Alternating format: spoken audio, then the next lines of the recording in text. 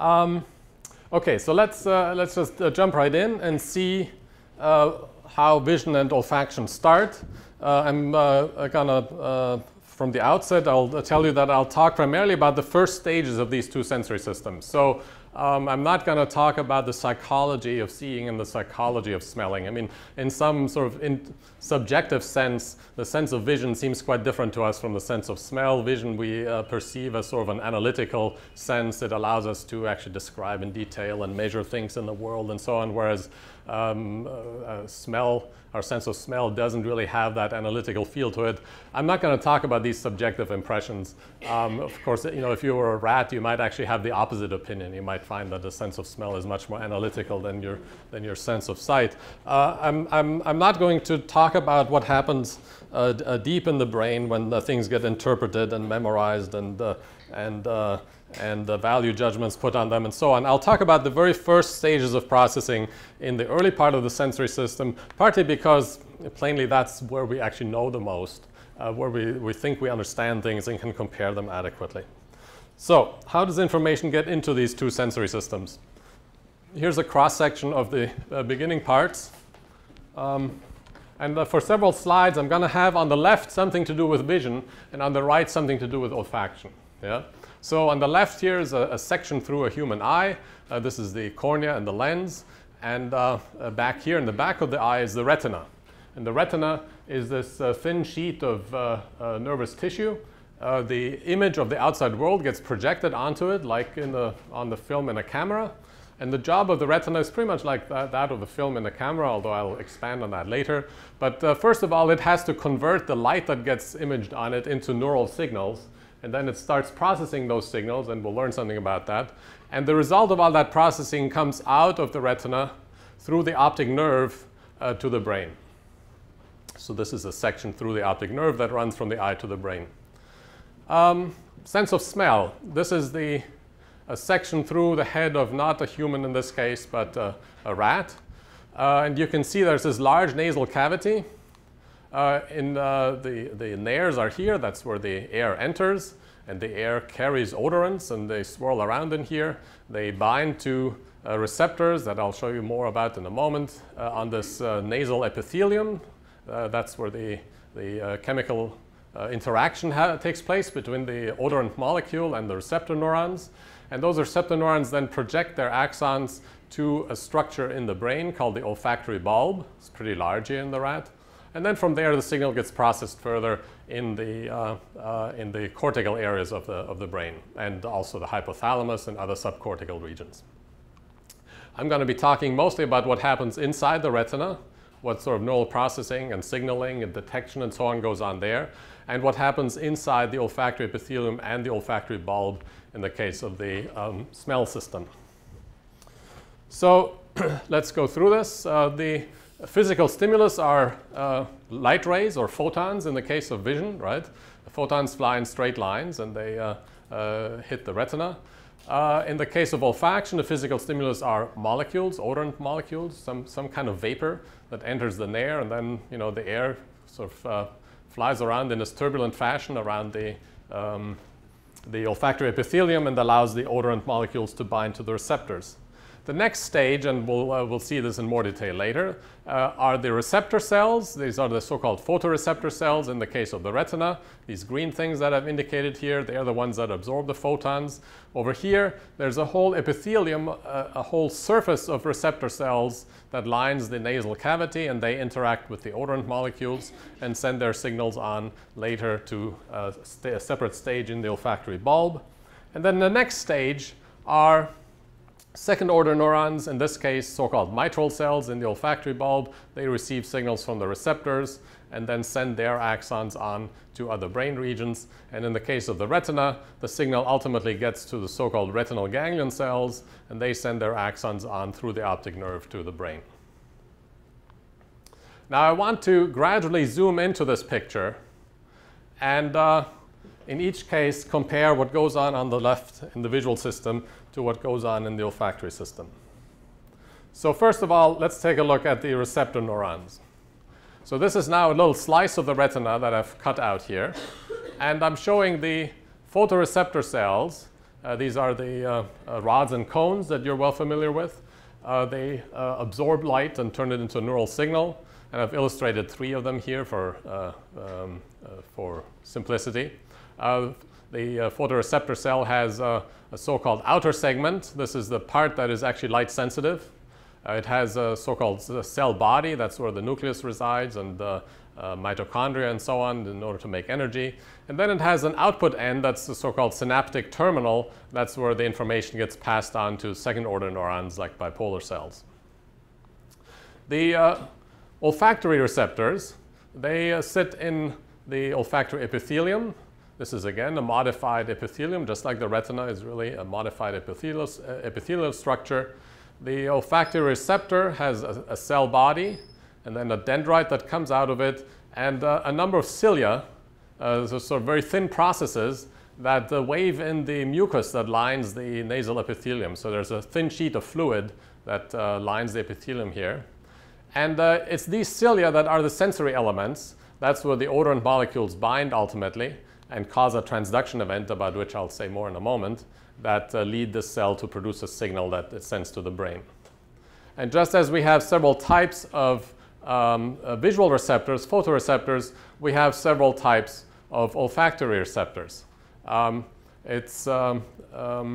The number of different olfactory receptors is much larger. We have about 350 different kinds of olfactory receptors that are specialized for different sorts of molecules that they sense, whereas we have only 3 types of cones and 1 type of rod in the retina. So the number of types of different receptors is much larger in the olfactory system than in the visual system. But I'll tell you in a moment that that comparison is not necessarily the most interesting way of thinking about these numbers. Okay, let's zoom in further to the individual receptor neuron. So here's a schematized cone photoreceptor. This is one of the light receptors. Yeah? There's this outer segment that's a part of the cell that has many sort of invaginated membrane discs. So it has a huge amount of membrane really, but it's folded in this very convoluted structure. And then there's the cell body and inner segment, and then there's the synaptic terminal. The interesting part, namely the actual sensing event, happens within the outer segment. So it's really the outer segment part that we need to understand. These membrane discs contain a lot of this protein called rhodopsin, which is the actual light-absorbing protein.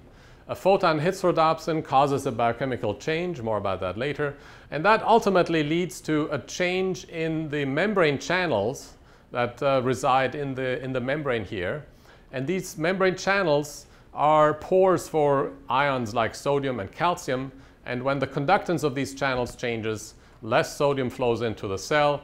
And that leads to a change in the membrane voltage of the photoreceptor. And that ultimately changes the amount of transmitter that's released from the terminal.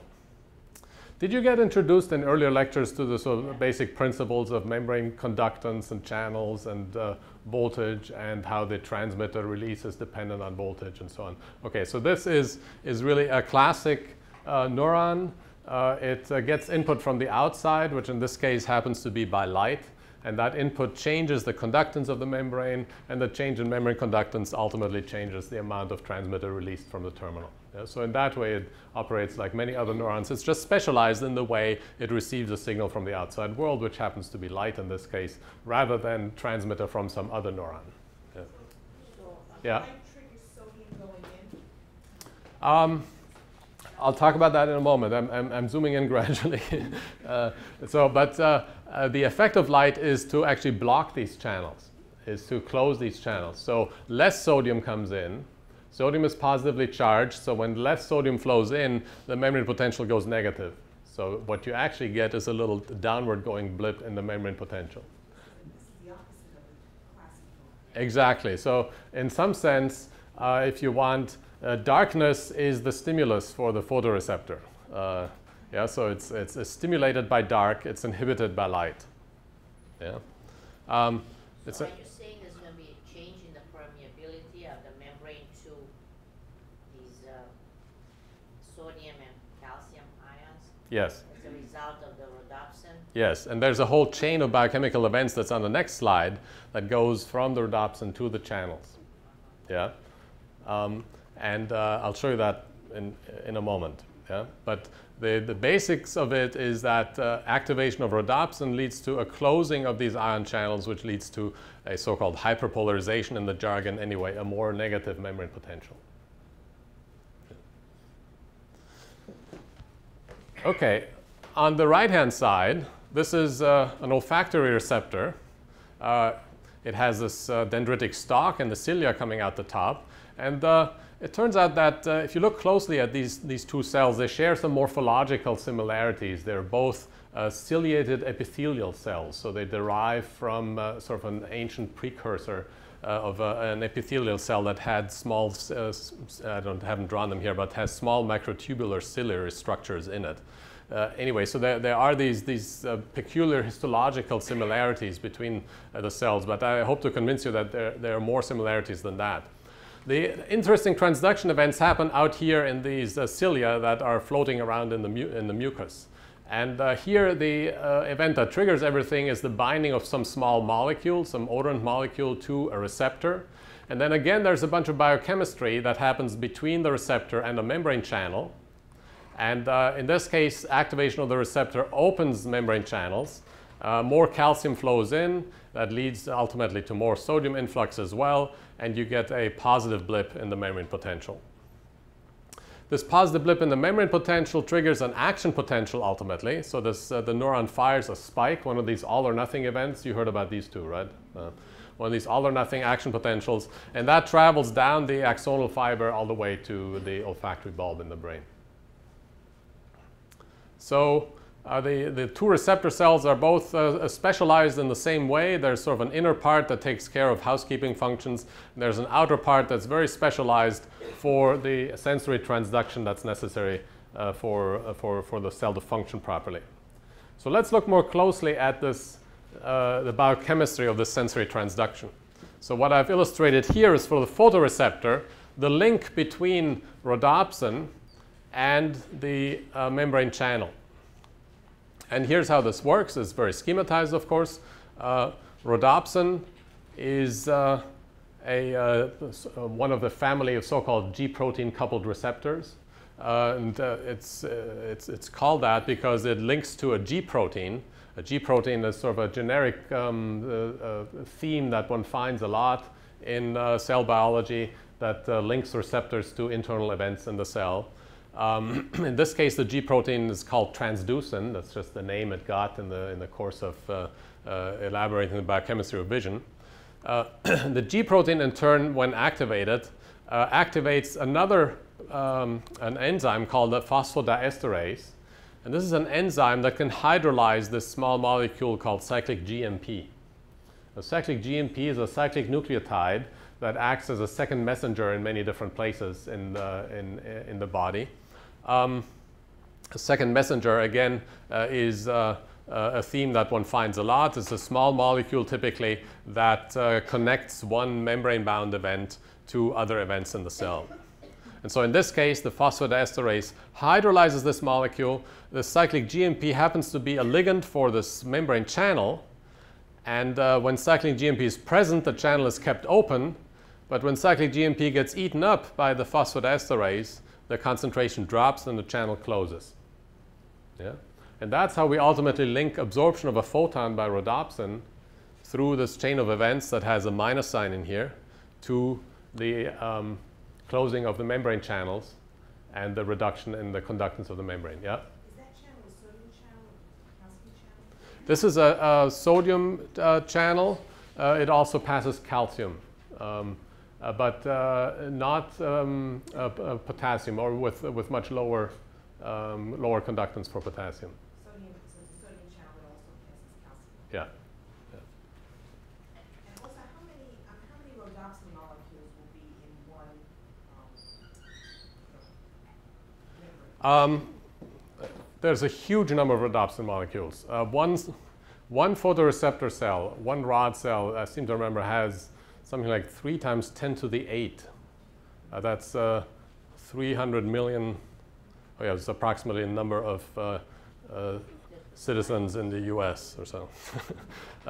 Anyway, so a very large number of rhodopsin molecules. In fact, they are packed so densely in this membranous structure, in these lamellae. They're packed so densely that it's almost like a solid.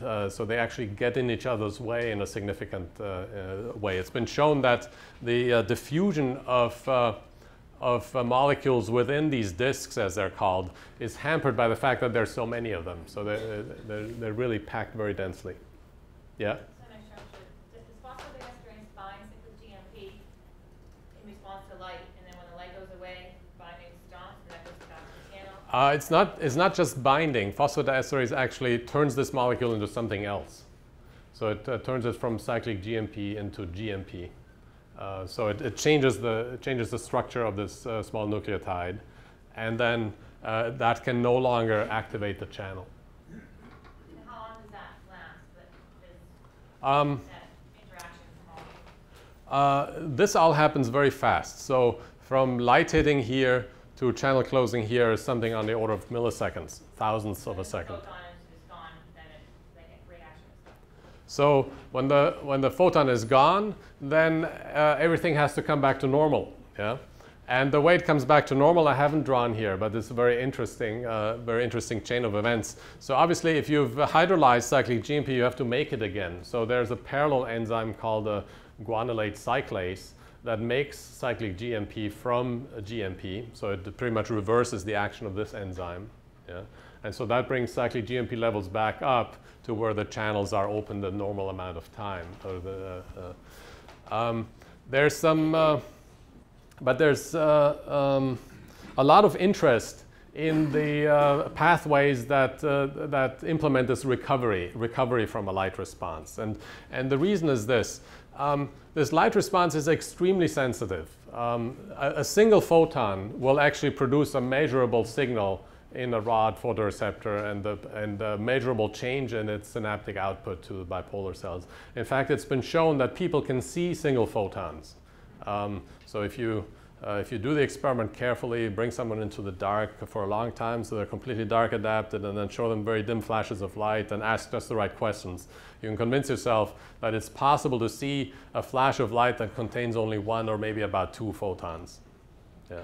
So a single photon has a strong measurable effect, and the reason is that these pathways have a very high gain in them. They amplify the signal a lot. Yeah? So, for example, a single rhodopsin activates, I think, between 100 and 1,000 G proteins. Yeah? Each G protein is associated with just one phosphodiesterase, but a given phosphodiesterase can chew up 1,000 or 10,000 molecules of cyclic GMP in the course of one single photon response. So in the end, you get a substantial change in the flow of ions through that channel, through these channels. There are many membrane channels as a result of just one photon absorption. The downside of this, so you've got this big amplifier that gets ramped up with a very high gain. The downside is you have to shut it off again. Yeah? And because each of these steps got ramped up in activity, you have to turn them all off again and make sure that they stop. Yeah? And so it turns out that there are intricate feedback pathways that I haven't drawn here, but they start with calcium that normally goes through the channel. When the channel closes, calcium can't come through anymore, and the calcium concentration declines inside the cell. And it turns out that decline in calcium concentration has an effect on almost all, I think perhaps all of these stages of the amplified cascade. It actually leads to a more rapid shutoff of rhodopsin. It leads to a turnoff of the G protein, and it also accelerates the sister protein to this, the guanylate cyclase, which then restores the cyclic G levels. So it's a very good question, and I think probably this activation part of the cascade was sorted out, I think, about 20 years ago. And in recent years, most of the interest has been in the parts of the biochemical cascade that turn this amplifier off. So all the different feedback pathways that exist to shut the single photon response down again. So that's in the absence of photons. You're saying that's going to happen. Right. So if you imagine what happens if you just put a single photon into this rhodopsin, into the entire photoreceptor cell, just a single photon, this cascade gets ramped up to high speed, but then it has to be shut down again. Yeah. And the time course of it is about it depends a bit on what photoreceptor you're working on. But let's say for a primate cone like one of our cones, it takes this about 40, 50 milliseconds to ramp up to the peak, and then the response comes back down in another 50 milliseconds or so. Yeah. So everything is over after a tenth of a second. Yeah. That's actually fairly slow when you compare this to how most other neurons work, right? They fire action potentials in a millisecond. They can fire several hundred action potentials a second. The integration time, the time over which they listen to their synaptic inputs before they fire an action potential is more on the order of 5 to 10 milliseconds. Yeah? The photoreceptors are some of the slowest neurons in the body. They take about 100 milliseconds to think about what they ought to do. Yeah? And that's actually a serious concern with regard to vision, because a lot of things we have to do with our visual system require that we do them fast. Yeah? As you're driving along and the car in front of you hits the brakes, you see that brake light come on. The time between then and your foot going onto your brake pedal is about a tenth of a second, and a lot of that time is spent doing this biochemistry. Really, a lot of that tenth of a second is hung up in the photoreceptor cell. Yeah? Once it comes out of there, the subsequent stages of the visual system are kind of catching up with how slow the photoreceptor is, and they're trying to compensate for it, but there's only so much you can do. So anyway, so this, even though we think of this as being fast, biochemistry that's over in a tenth of a second, it's still slow compared to the needs, ecological needs of animals. Okay. Let's look on the right-hand side of the picture. So the biochemistry of transduction in the olfactory system, it ends up looking quite similar, and not just because I drew it that way, but it really is very similar. So we again have a G protein coupled receptor. In this case, these are called the olfactory receptor proteins, and it binds a chemical ligand, more on that later, activates a G protein. It's called the G-olf for obvious reasons. The G protein in turn activates an enzyme called adenylate cyclase, and adenylate cyclase makes a molecule called cyclic AMP, which is another small nucleotide, small cyclic nucleotide, and it acts as a ligand on a membrane channel, and that channel in turn conducts sodium and calcium into the cell. So you can see the pathway is almost the same, except for this minus sign here. Yeah? So here the G protein activates an enzyme that destroys the ligand for the channel, and here it activates an enzyme that makes the ligand for the channel. Of course, this enzyme has its sister enzyme, that's a diesterase that destroys cyclic AMP. So that, again, the response can be balanced and can be turned off again. But other than that, other than this connection from the G protein to the effector, the two pathways look quite similar. It turns out they're also similar on the molecular scale. The way this channel was found is because we knew what this channel was, and you could find it by homology. Yeah. These olfactory receptors were found by homology, sequence homology to rhodopsin. Yeah. The G proteins are reasonably similar. Of course, these nucleotides are quite similar, except for guanine versus adenine here. So on the actual molecular scale, on the molecular level, there are quite close similarities between these two biochemical cascades. And I mentioned the shut-off system in the photoreceptor cell involving calcium as a feedback. You can find that same feedback system in the olfactory neuron as well, where the change in the influx of calcium alters the way these earlier parts of the cascade work. Yeah? How similar is an olfactory receptor and rhodopsin? That's in the next slide. Thank you. Good. Yeah, I was going to zoom in even more. At some point, I'm going to stop zooming in and I'll zoom out again. Yeah, but this is the last stage. So let's take a look at the molecular level at the actual receptor proteins. Yeah. So here's a sketch of rhodopsin. Rhodopsin sits in the membrane of the cell. So the membrane you should imagine as being a flat sheet that extends like this. This is the outside of the cell. This is the inside of the cell. Rhodopsin is one of the family of 7 transmembrane helix receptors. Yeah, and they're called that way because they contain 7 alpha helices that span the membrane. And the inside of some of these inside loops contain the regions that are in contact with the G protein and that interact with the G protein and ultimately activate it. Interesting thing about rhodopsin is that it's not just protein. There is hidden inside the protein, sort of cradled in these 7 transmembrane helices, is a small molecule called retinal.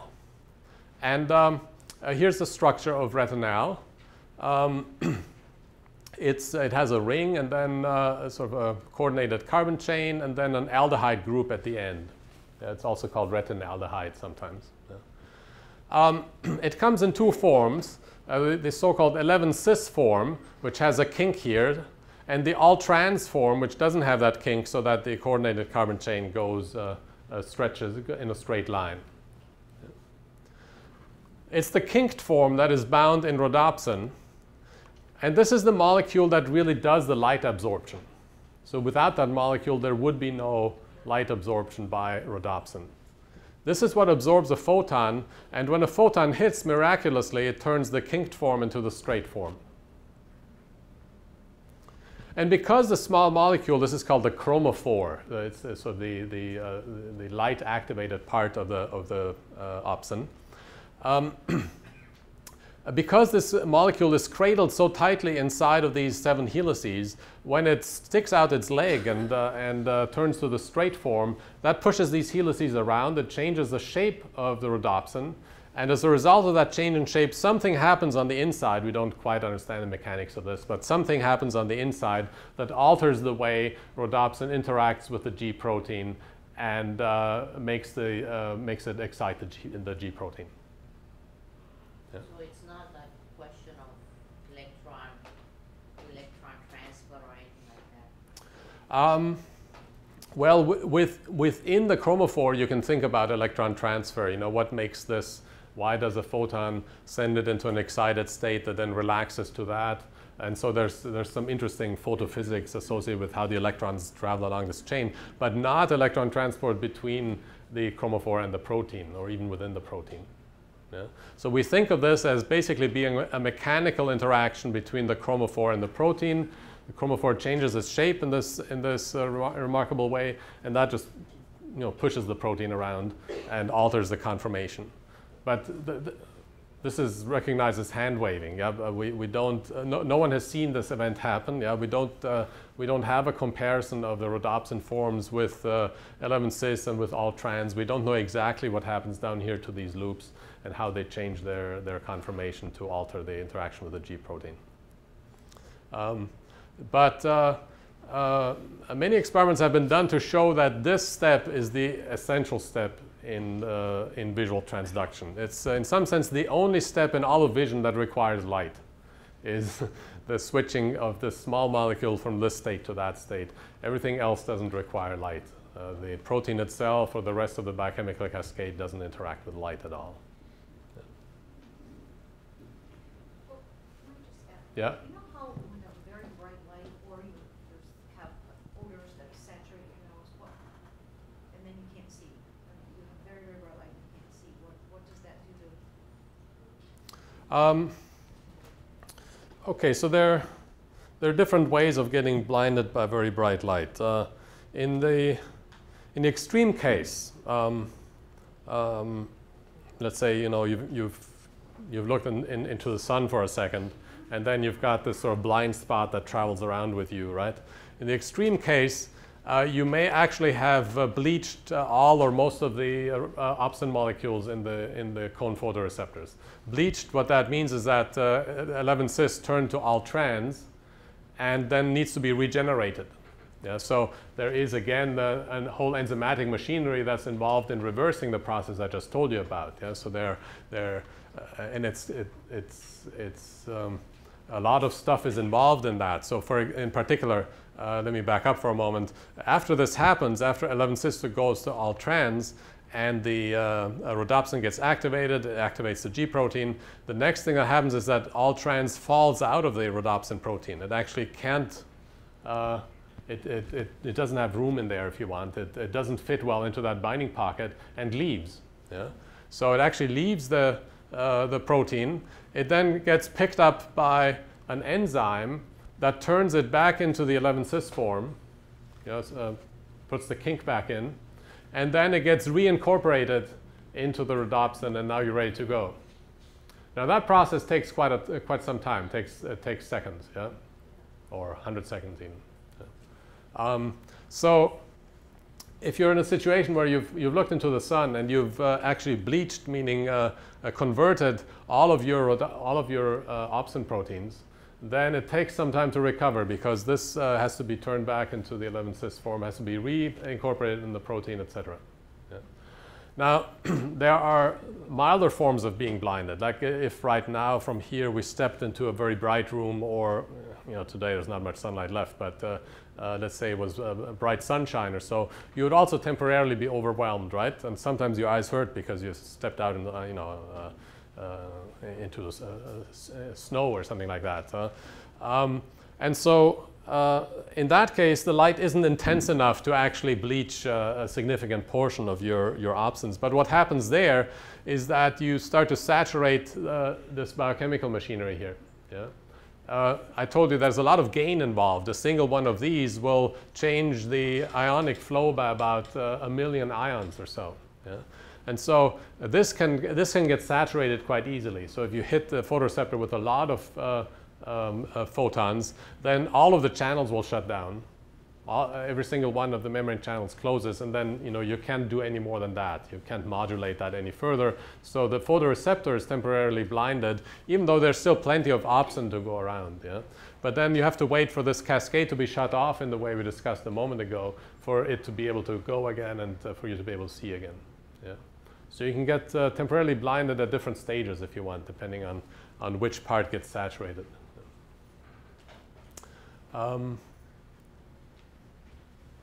Okay, so much for a structure of rhodopsin.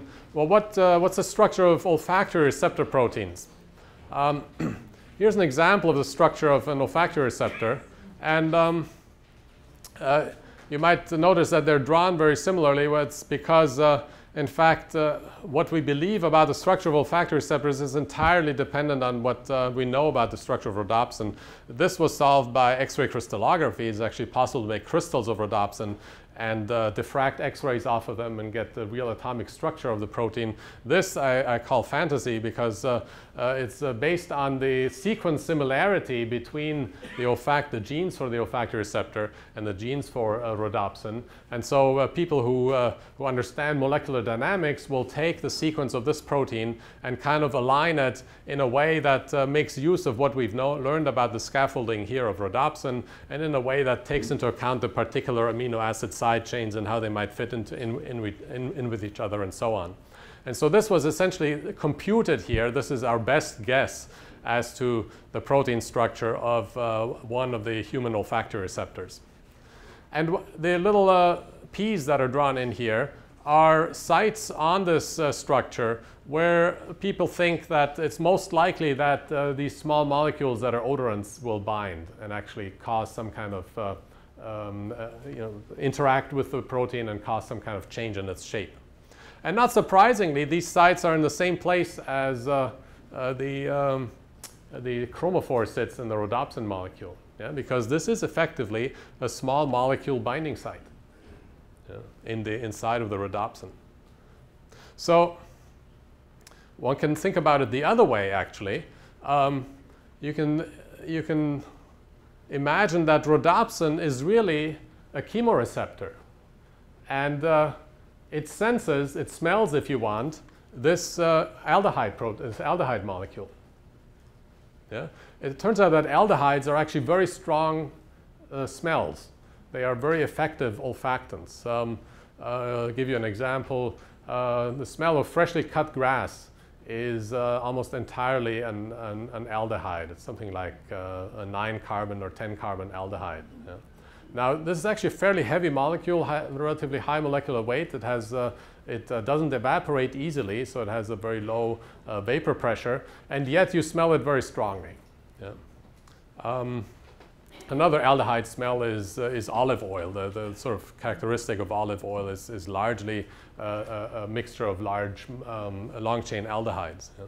So in general, if you compare different small molecules in the ability to cause a smell in their effectiveness as odorants, you find that the aldehydes have very high binding constants. They are effective at very low concentrations. So it's interesting in that context that rhodopsin, the receptor protein for vision, binds an aldehyde. And it binds it in a place that is plausible as being the binding site in the olfactory receptors as well. So we can think about rhodopsin really as being a smell receptor, as being a chemoreceptor that happens to be selective for a light-sensitive chemical. Yeah, because this chromophore, this retinaldehyde, is light-sensitive. It flips from this to that when light hits it. So my thinking, and this isn't just my thinking, is that there might be some evolutionary truth to this, that perhaps very early forms of life, early protozoa, had chemoreceptors. Probably the first cell that any self-respecting cell is going to try to sense its chemical environment in one way or another. So these chemoreceptors evolved, and at some point a lucky protozoan or other hit on this option to have its chemoreceptor bind a light-sensitive chemical. And then in short order that turned into the ability to see or to sense light and to follow light and to then perhaps perform photosynthesis or things like that. Yeah. So this relationship is not just fanciful. As I said, the olfactory receptors are the strongest, have the strongest homology of G protein coupled receptors to rhodopsin. And there's this interesting functional similarity whereby the rhodopsin is essentially a chemoreceptor for a light-sensitive molecule. So I think I've shown you at several stages along the way, going sort of zooming in gradually, that there is a good amount of similarity between these two sensory systems at the level of kind of cells and subcellular structure, biochemistry, and molecules that we're somewhat more comfortable with. I want to zoom out now and look more at what happens in the networks that processes information, and see if there are any interesting similarities there that we could maybe make use of to understand one system by the other. Yeah? You said, like eyes evolve more than once. Do you think something like that evolved only once or more than once? An olfactory receptor with a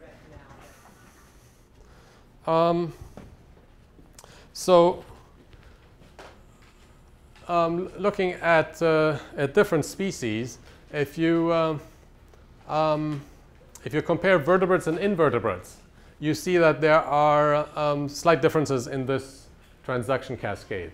So in particular, in the fly, or in insects in general, the photoreceptor, this channel opens rather than closes. So there's a change in sign. There's also they also use a different second messenger here. So yeah, you're right. It's thought that this transduction system has evolved several times. Although there's also an indication that the same molecular components keep getting reused, even if the event happened several times throughout evolution. We recognize that nature kept reusing the same components. Yeah. More like the Euglena or something, really further back into some of the earliest Yeah. So, yeah. So again, components got reused a lot. So rhodopsin, for example, is remarkably conserved. Yeah. So if you compare this between vertebrates and invertebrates, a lot of similarity. Bacterial rhodopsin, bacteria that use a rhodopsin in order not to see but to gain energy. they use the energy of the light in order to pump protons across the membrane and turn it into ATP ultimately. Bacterial rhodopsin has a lot of structural similarity to this visual rhodopsin. Yeah? So even though it's used biophysically, it's used in a different way. Yeah? So a good amount of similarity across evolutionary events that may well have arisen independently, but keep reusing the same genes and the same components. It happened once that a chemoreceptor combined retinol and then just got used Yeah, maybe that happened more than once. Yeah. You might have also heard of this interesting discovery a few years ago of a sort of a master regulatory gene that controls eye development. It's called PAX6, and there are other genes like it. And it was the interesting thing is that it controls the development of the eye both in insects and in people, in mammals, even though the eyes have completely different structure, right? The insect eye is sort of the inside-out version of our eye. So anatomically a completely different structure. At the molecular level there are some similarities, but the gene that seems to sort of control the production of the structure is identical in flies and humans. You can take the human gene, put it in a fly, and it'll replace the function of the fly gene just fine. Yeah? Another interesting sideline to that is that this so-called master regulatory gene, the PAX6 gene, controls not only eye development but nose development too. The mice that don't have PAX6 are deficient in nose development as well, and it seems to regulate the appearance of that structure in a similar way as it does the eye. Yeah. So it seems that at least the same components seem to be kind of reused for a function that maybe got lost at some point and then reacquired. Yeah. Okay. I promised I was going to zoom out again to see what happens at the network level. Okay, let's just take the first step. So the photoreceptors, they do the light transduction and then change their synaptic transmitter release, and they talk to the second-order neurons in the retina. These are called bipolar cells. And bipolar cells are fairly simple. They're kind of straight up and down neurons. They get their input at one end and they send it to the other end. They don't themselves do a lot of sort of integration. Each bipolar cell collects from one or a few photoreceptors, and it sends its output to several third-order neurons, amacrine cells and ganglion cells. But pretty much the information flow in the retina is kind of straight up and down from photoreceptor to bipolar cells. It's quite different in the olfactory system, and so I want to spend more time on that. In the olfactory system, remember, the receptor cells are all in the epithelium that lines the nasal cavity, whereas the circuitry that processes their output is in the olfactory bulb. There's actually a thin plate of bone in between, yeah, so that holds the brain, keeps the brain separate from the nasal cavity. This plate of bone has small holes in it, and the axons of the receptor neurons have to find their way through those holes to get to the olfactory bulb. Well, what does that connectivity look like? Something remarkable happens here. I told you that we have many different types of olfactory receptors. We have about 350 types of olfactory receptor neurons. Each olfactory receptor neuron expresses just one kind of olfactory receptor protein. Yeah? And so we have about 350 different genes for olfactory receptor proteins. Mice have about 1,000 different genes for olfactory receptor proteins. Now that's out of a total of maybe 30,000 genes. So for a mouse, 3% of its genome are dedicated to just making different olfactory receptors.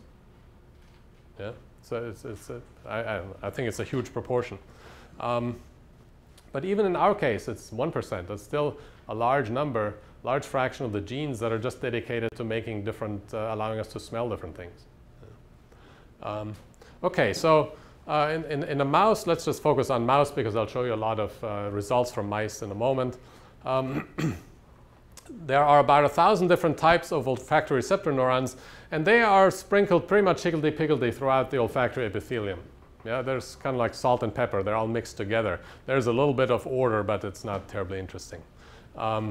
So any receptor is more or less equally likely to reside next to any other receptor. But then something dramatic happens when their axons travel to the olfactory bulb and make connections there. And the dramatic thing you already see here is that all the receptors of one type, the ones that are green here, say type 337, all those receptors, wherever they are in the epithelium, they send their axons to the same place in the olfactory bulb. They all converge to one place. And there's about 10,000 of these coming together in this small region, about 100 microns across. And the technical term for that region is a glomerulus. Glomerulus is Latin for small ball because that's what they make. They make a small ball of neuropil, of neural fibers, in the surface of the olfactory bulb. I'll show you some pictures of what that looks like. Another type of receptor sends all its axons to another address. You know, they form a glomerulus here, and these receptors form a glomerulus here. The surface of the bulb is packed densely with glomeruli, so they are packed together like a dense layer of peas. Yeah, and there's about 2,000 of them on the surface of the bulb. It turns out that there's 2 glomeruli for every receptor type, so 1,000 receptor types, 2 glomeruli, and they are arranged about in mirror symmetry between the left side and the right side of the bulb. Those are details. The important thing is that the connection from the epithelium to the bulb acts like a switchboard in a way. So all the neurons that have the same kind of thing to say because they bind the same kinds of chemicals send their axons to the same location in the olfactory bulb. So it's a way for the nervous system to collect together all these signals that are from the same kind of neuron and start processing them in a collective fashion and collect the signals from another type of neuron somewhere else. So this has an important consequence on the kind of pattern of activity that, is produced in the brain and this part of the brain when an odor hits. So let's think about this for a moment. So a given odorant, let's say butyraldehyde. Butyraldehyde is it smells a bit like throw up or like the movie popcorn. In fact, it's the essential ingredient in artificial butter. Yeah. Anyway, aldehyde might bind strongly to the green receptors and somewhat more weakly to the red receptors and perhaps not at all to the blue receptors. Yeah. On the epithelium, that'll just produce a sort of salt and pepper mix of active and inactive neurons, yeah, but they're all higgledy-piggledy distributed together. On the bulb, on the other hand, it'll produce a strong pattern of activity, strong activity level in this glomerulus, weak activity level in that glomerulus, and no activity in that glomerulus. Yeah? So on the olfactory bulb, we'll get a real spatial patterning of activity now as a result of this single olfactory molecule coursing, this vapor coursing through the over the epithelium, whereas within the epithelium there was no recognizable pattern. Yeah. So what this projection does is it turns kind of a salt and pepper pattern of activity on the epithelium into a very clear spot-like pattern on the olfactory bulb. And I want to show you in a few pictures. Actually, how much time do we have? What's the timing of this event? Supposed to be over now. We should wrap it up. Okay. 5 minutes is fine. All right. So I want to show you a few pictures of what these activity patterns look like. Yeah? So how do we know what they look like? Well, it turns out that you can watch this activity on the surface of the brain more or less directly. And here's how we do these experiments. We anesthetize an animal, a rat or a mouse typically, cut a small hole in the skull so you can look down on the surface of the olfactory bulb. We put a window over the top so that it stays clear. And then we just take a video of what goes on the surface of the olfactory bulb. We take the video in red light, so we shine a deep red light on there. And then we stimulate the animal with an apparatus, a robot we built that produces many different kinds of odors. So the remarkable thing is that you can just look down on the surface of the brain and see the regions of the brain that are active and distinguish them from the ones that are inactive. And the reason is that active regions of the brain where neurons are firing a lot, they somehow change their reflectance a little bit. It's about a very tiny amount. It's about a part in 1,000 or so. Very, very kind of small change in reflectance. But if you analyze these images carefully, you can see it. Yeah? So let me show you an example. So here's an image of what you might see looking into that window. These are the two olfactory bulbs, right side and left side. The nose of the animal is here. The tail is over here. This is about 4 or 5 millimeters. And this is an image you take before the odor appears.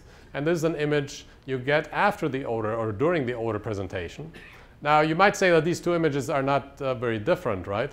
But if you look very closely, so if you take the ratio of this image divided by that image, so at each point in the image you divide this intensity by that intensity, and then you look very closely, you find that in fact there are some dark spots in this image. And they're dark, they're not very dark, otherwise we'd see them directly, yeah? But they are darker by about a part in 1,000, yeah, 0.1%. And it turns out, you can convince yourself in various ways that each of these spots is one glomerulus, is one of these small regions of neuropil where the axons from the receptor cells arrive. Yeah? Let me show you some more images. This is an image we got just recently. It's using a somewhat different method. Rather than this kind of passive imaging with red light and looking at the reflection, here we used a transgenic mouse whose olfactory receptor cells are modified so that they fluoresce when they release a neurotransmitter. Yeah, it's a fantastic tool, this mouse, because it allows you to see the glomeruli that are active just light up in green fluorescence. Yeah? So otherwise, the method is the same. You just image the brain under various odor presentations.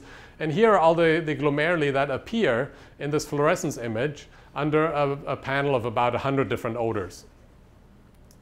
Now, any given odor activates only a small number of these glomeruli. Yeah? So for example, this odor here that I can't even pronounce activates out of all the thousands or so glomeruli that are present, it activates only about 3 or 4 on each side of the olfactory bulb. Yeah? And this odor produces a different pattern, and this odor produces yet another pattern. Yeah?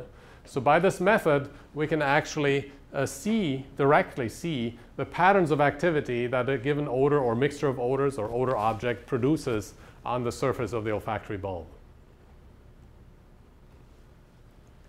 Now, there's an interesting parallel now between the visual system and the olfactory system. If we look at the level of the second order neurons, in the retina, a given object, a given visual object, produces a pattern of activity that's pretty much the image of that visual object, because photons fly in a straight line, so the image in the outside world produces an image on the retina.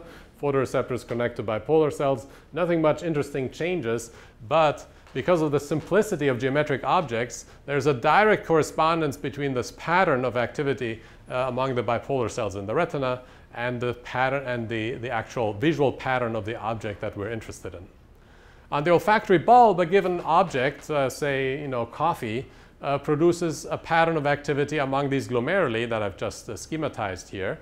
But again, it's similar as in the retina. There are some strongly active regions and some less active regions and some completely inactive regions. The point is that an object that the animal ultimately is interested in gets converted into a pattern, a spatial pattern of activity. So now you can imagine that the kind of circuitry, obviously there's some high-level circuitry needed in order to go from here further, in order to turn this spatial pattern of activity into our internal concept of a chair, in order to recognize a chair, in order to distinguish different chairs, in order to store the object in memory, in order to call it back up. So you can imagine that a whole large portion of cortex is dedicated to interpreting these spatial patterns of activity among retinal neurons. The interesting thing is that you can imagine taking all that same circuitry and simply connecting it up to the olfactory bulb and now interpreting these patterns of activity. And it could perform the same functions. It could serve to detect olfactory objects. It could serve to discriminate one olfactory object from another. It could serve to store those objects in memory, recall them later. In principle, if you have a machine, some kind of neural machine that can deal with these patterns of activity and interpret them as objects, then you could take that same machine and connect it up to this front end, and it'll detect and process olfactory objects. Yeah? So what nature has done in the first few stages of the sensory system is it is converted to very different kinds of sensory inputs. You know, light in one case and vapor in another case. Taken two very different kinds of physical stimuli and converted them into compatible neural representations. And the conversion is such that an object, an entity that we're interested in, gets converted into a spatial pattern of activity on some neural surface. In this case, it's the surface of the olfactory bulb. In this case, it's the surface of the retina. And so the information is now put into a compatible form that can be dealt with in pretty much the same way in both sensory systems for further interpretation. Now, if we had more time, or if you're going to come back, I can tell you a second part about the kinds of networks that begin to do this pattern processing. It turns out this pattern processing already begins in the retina, and it already begins in the olfactory bulb. And we can start to see some similarities even at that stage, how the pattern gets processed, how it gets refined, and how it gets converted into a more efficient form. We can see similarities there, and that's sort of where our current interest lies in the lab, is to exploit these similarities, because the retina has been studied for a very long time, and we know quite a bit about its circuitry, and there are a lot of interesting things that have come out.